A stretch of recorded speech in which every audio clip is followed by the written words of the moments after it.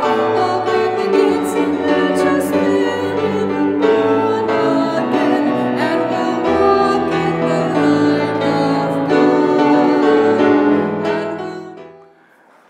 I first read this gospel yesterday, the first thing that came to my mind was Angelo Roncalli, who became John the 23rd.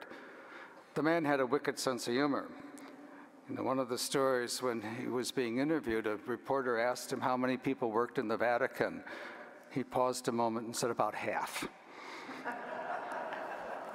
But when he was nuncio to France, there was another great story where he was sitting at a banquet, and seated directly across from him was a woman who was showing a lot of décolletage.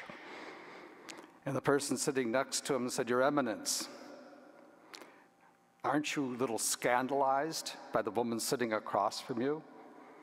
And he just turned to the person and said, I'm more concerned about the people watching me watching her. At the dinner, everybody's watching Jesus to see what he would do. They were trying to trap him. They were trying to get him in trouble. But what does he do? He fools them all by curing the man with the dropsy and goes, aha, I did it on the Sabbath. But wouldn't you do the same thing if somebody whom you loved and cared for had an issue that had to be dealt with? Why wait till tomorrow when I could do it today?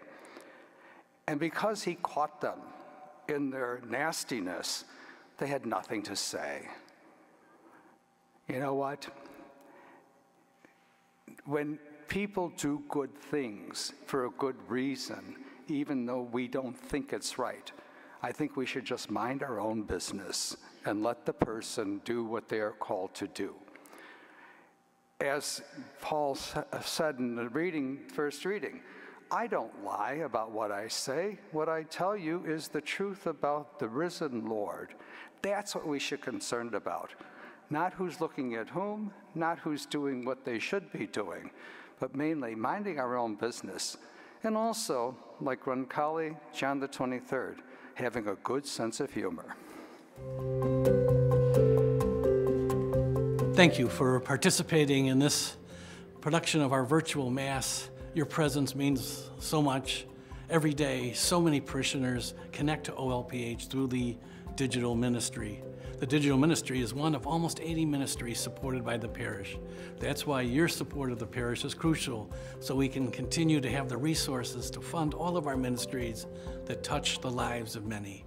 Thank you for watching, continue to watch, and thanks again for your support.